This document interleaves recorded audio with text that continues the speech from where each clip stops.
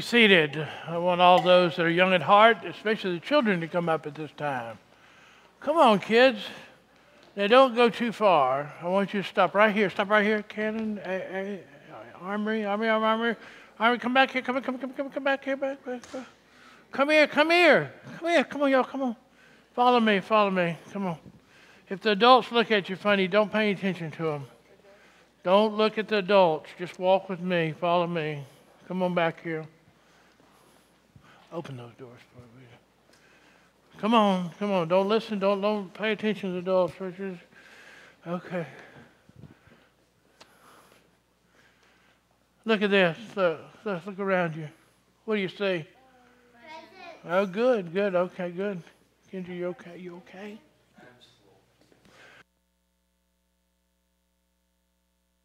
Right, follow me. You know, isn't that great? What did we see out there? Shout it out. What did we see? What did we see out there? Presents, lots of presents, right? Okay, come over here. What is this? Candles, right? Candles, they're lit. Where is another place you see candles and presents together? What? Christmas. We're going to light 2 more candles, right? Next Sunday and the next Sunday, and then we're going to light this candle. What's that for? Christmas. Okay, you know what Christmas means? Christ's birth, right? Y'all know that? Where do you see candles and presents? Where? Tell me somewhere where you see, Caleb. Where do you see candles and presents together? Birthdays, way to go. You get a gold star. Okay, come on, let's go in here. Candles and presents together, right, means a celebration, right? Celebration. Y'all know what a celebration is? You wear party hats, right? You wear funny hats. You know, you sing a song, happy birthday to you, happy birthday, you know? And we're doing this on Christmas Eve for Jesus, right? Jesus' birthday. Huh? When is your birthday? Armory? Well, it's a long way to go. We'll celebrate birthday Christmas. Jesus' birthday, right? And that's a time where we have to plan for it, right? What do? William, it's so good to see you. What do we do when we plan for a birthday? We decide who's going to be there, right? Who's going to be there? God will be there. Who else? Who's going to be at the birthday party? Do you know, Carter? Brendan, who's going to be at the birthday party? Who's going to be at Jesus' birthday party? What? Family? What did you say, Carter? Can you interpret for me? What?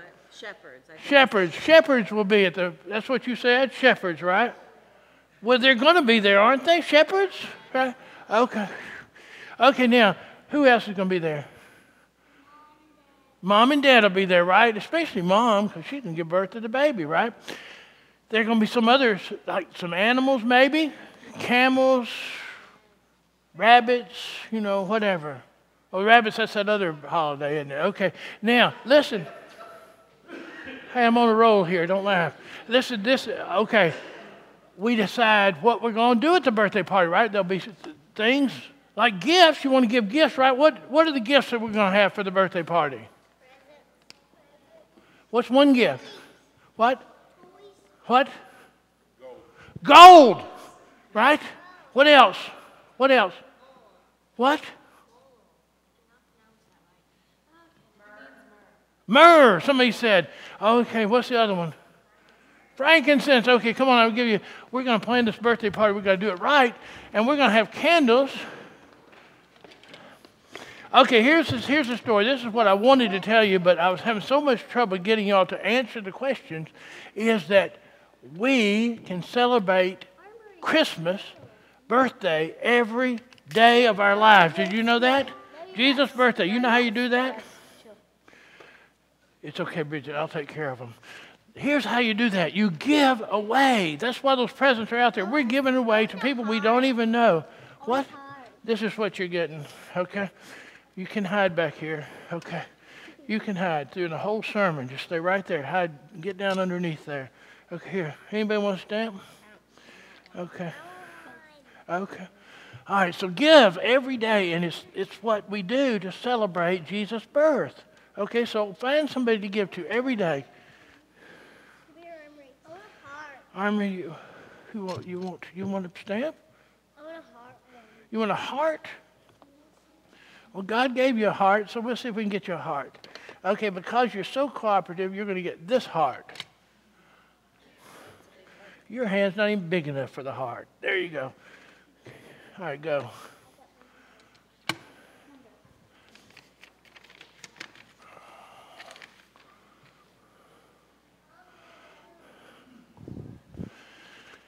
Father, make us the masters of ourselves that we might become the servants of others. Take our minds and think with them. Take our lips and speak through them. And take our hearts and set them on fire. Through Christ our Lord. Amen.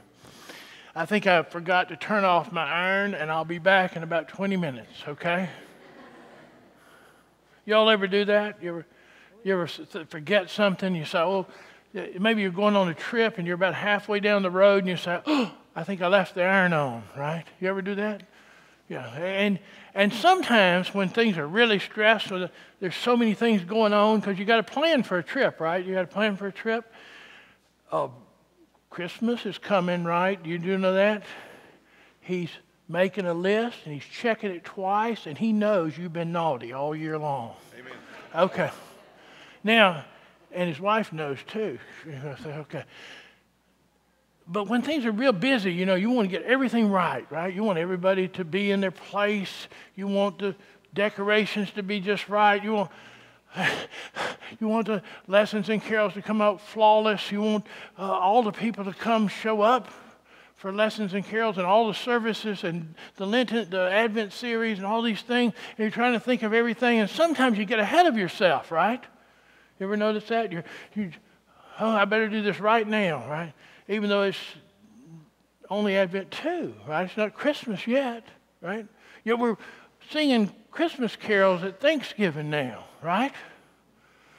Did y'all sing any Christmas carols at Thanksgiving? Well, I bet some people were, because the decorations and stuff went out the week before Thanksgiving this year, right? Pretty soon it'll be Halloween, and we'll be getting Halloween out on New Year's, right? And we get ahead of ourselves. This morning I read the gospel. I wasn't even supposed to read the gospel. Father Sam was supposed to read it. I do this to him all the time. And I read the gospel reading for next Sunday, right? Which for me is a much better rendition of John the Baptist, because he calls the people that have come to see him, you brood of vipers, right? We'll do that next week though. But I was ahead of myself, right? And we get like that, and we got to slow down. That's what our Advent series is about, slowing down, right? I have a friend, and I've known him since I worked for Brookwood Hospital. I started working at Brookwood and worked my way up until I was working for the corporate offices. They had 17 hospitals, and I met my friend Doug. And Doug and I got to go on trips together sometimes. We got to go to Orlando once, and I put in a landscape, he put in some construction work, and then we would go out to dinner together. And one night we were having dinner at the Lake Buena Vista area, which was brand new, had just been built for the employees of Disney World. And we went there and we were having dinner and we were talking about work.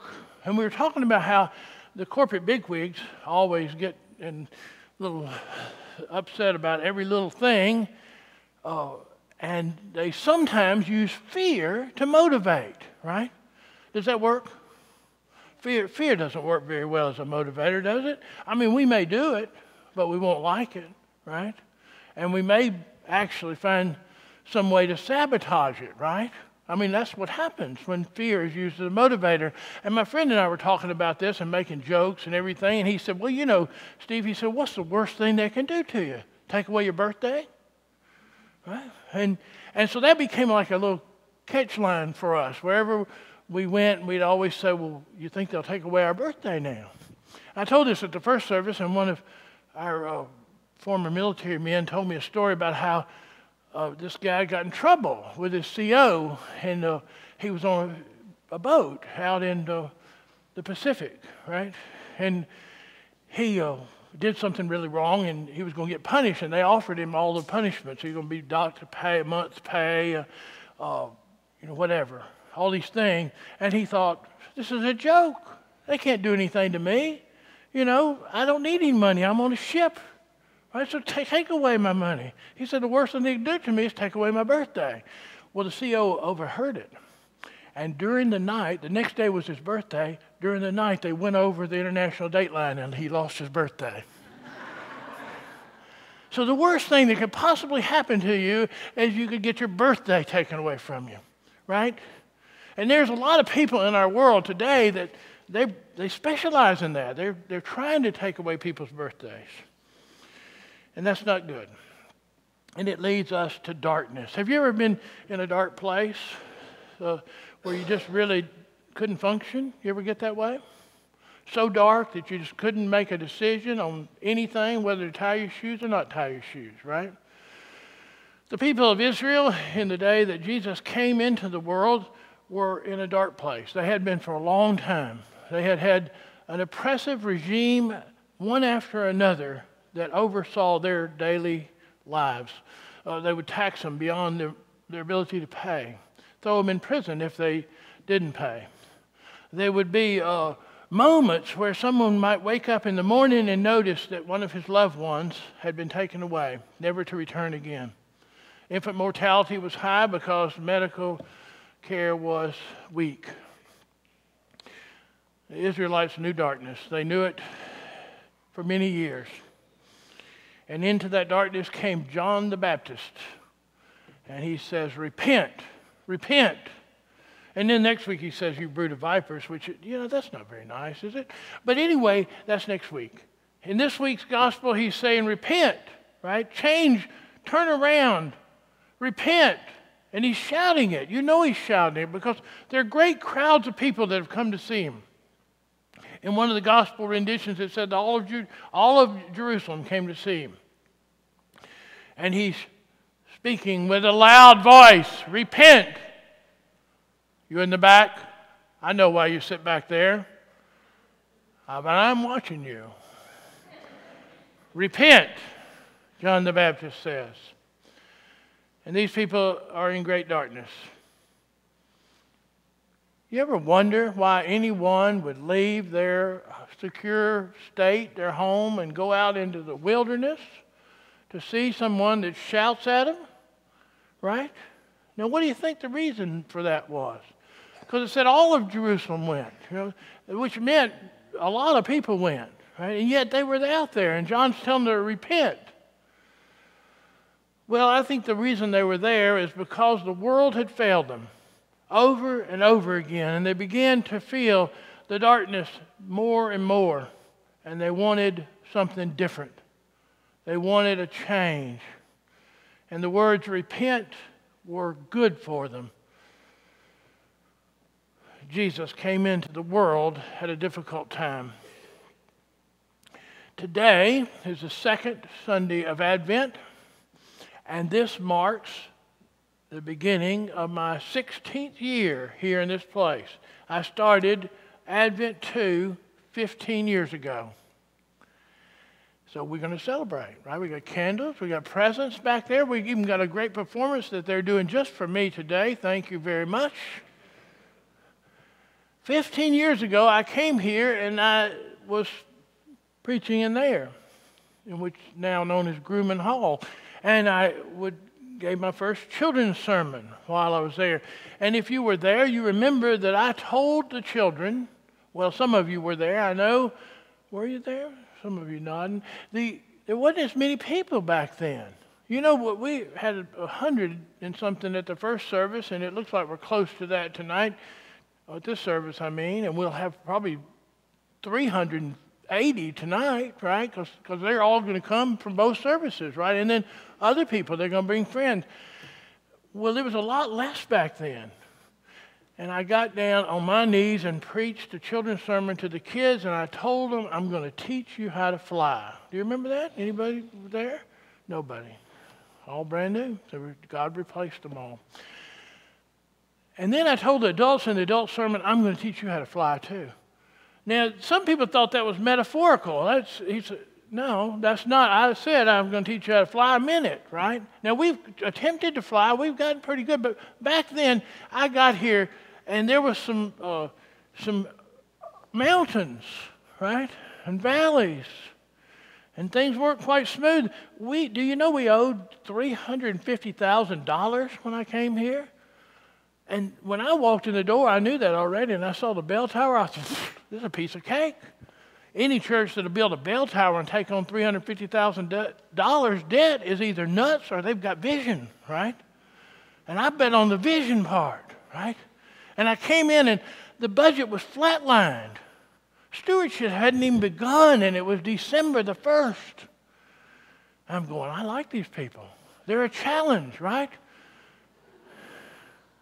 And we began to work, and we began to dream dreams, and I put on the doors, if you can dream it, do it. Do you remember? Do you remember some of you? The idea is, if you can dream it, God will give you the resources to do it. Do you believe it? Do you believe God? Didn't he say that? God said that. He promised us lots of things. And Jesus came into the world in the middle of darkness, and he said, I'm going to teach you how to fly. But sometimes we get ahead of ourselves. Sometimes the world just seems like it's crashing in on us, and it's so dark, we think somebody has already taken away our birthday, right? You ever get like that? I know I have. You get to a point where you just can't move. You can't go another step unless somebody helps you. Somebody puts you on their shoulders and walks with you. This year has been a rough year for the Gruman household. We've had a lot of things that we've had to deal with that have been challenges. Mountains, valleys, right? My son-in-law has decided he doesn't want to be married to my daughter anymore. And my daughter came for Thanksgiving. And we were getting busy to go out and buy presents for the angels, the ones that we bought. I didn't buy all those out there, although I tell everybody I did. So we're going to go get angels. Come on, kids, let's get ready. And my 7-year-old, who knows his daddy's leaving, and it's Christmas time, you ever had that happen to you? You're about ready, it's about ready for Christmas. It's like this happens all the time. It's about to be Christmas, and all of a sudden the boss comes in and said, I'm going to have to give you your notice. It's time to leave. We're downsizing. That happens all the time. I have dealt with parishioners that have had that happen to them so many times, it hurts just thinking about it. And here, this man wants to leave his wife and 3 kids so he can go pursue something else. And the kids know it. And we're trying to get ready to go get presents for the kids. And my 7-year-old grandson, who I love, a great kid, he ain't got his shoes on. I said, get your shoes on, son. Tie your shoes. He says, I don't know how to tie my shoes. You think he knows how to tie his shoes at 7 years old? Don't you think he knows how to tie his shoes? Right. He had to have Grandpa tie his shoes, right? He knew how to tie his shoes. It wasn't about the shoes at all. It was about, Grandpa, make the world slow down. Make it stop for just a second so I can catch my breath. You ever get like that? Where things are just happening so fast and you're saying, I need a break. I need world, just stop. One of the things I know about pastoral visits is when I go and people are dealing with something really heavy, they want the world to stop. You know, my spouse just died. I just got a divorce. Can you stop the world for a second, Father Steve? Well, I'll do my best. Let's pray. That's about all I can offer. But that's pretty darn good. 15 years ago, I came here, and things were like, it looked bad, looked dark, right? And I said, we're going to learn how to fly, right? And we've attempted to fly. We owed $350,000 back then, and now we owe $400,000, and we're going to build again. That doesn't make any sense. You're not going to do that, really? Why would you do that? Well, God wants us to, I guess. That's the only explanation I can give you. But I know how to tie shoes. Can you stop the world, Grandpa? Repent, John the Baptist says. He's come into the darkness, and he says, in the wilderness, repent. Now, I want you to think of this wilderness area as more than just a place you go out and get a little respite from the world. The wilderness is a place where we go sometimes in our heart, in our heads, when things are dark. And we're out in the wilderness and we want a word from God. We want to hear something that'll make things better. Leo, I love you. Let me tie your shoes. And we go out in the wilderness and looking for something different that will make things better. And we hear these words, repent. Repent. What was John talking about? Do you know? When he's telling us to repent, and trust me, that's the word for us today, right? Point at yourself and say, repent. Because we always need repentance. Repentance just means, the word is metanoia in Greek, and it means to turn away the way you're thinking into another way, right? Change the way you're thinking. Change the way you're looking at things. These people had thought that God had abandoned them. Where is our God? And some, the wise men of the world at that time, said there's going to be a Messiah. God's going to send a child. We read about it today. It's going to happen. And it's going to be good news. And it's going to make things better. What's the worst thing they can do to you? Take away your birthday? God says, I'll give you something better. I will give you a new birthday. I'll give you something you can celebrate forever. What does John mean when he say repent? This is what I think he means. John is saying, look, I want you to take God seriously. Now, when he says that, he doesn't want you to get all somber look on your face, right? He wants you to be smiling when you hear that. He wants you to say, yes, I want to repent. I want to take God seriously. And then John says, and this is what's going to happen. If you take God seriously, you'll find your world's going to be better. Repent. Believe in the good news. Believe that God really keeps His promises, and God does keep His promises. That's the good news. But here's even better news. We're going to celebrate Christmas on the 24th. We're going to celebrate tonight, really, Lessons and Carols. Thank you, choir. Y'all are wonderful. You know that 15 years ago we didn't have the Lessons and Carols like we have today, did we? No. We didn't have that nice organ over there, did we? No. We didn't have this nice building, but we still celebrated it, and you can do that. That's the good news. That's what Jesus tells us over and over again. You come with me. Set yourself in my boat, and I'm going to get you somewhere where you will be happy all the time, where the valleys will be smoothed out, the roads will be made straight, and you'll get that time you need, because time will be no longer important. God keeps His promises. That's the good news. And He does the first step in sending His Son into the world to give us a new birthday to celebrate. So that no matter what the world does to you, no matter if they take your birthday away or not, we still have Jesus. And Jesus says, come, follow me, and I will lead you into the kingdom of heaven. And that is good news. Those with ears to hear, let them hear.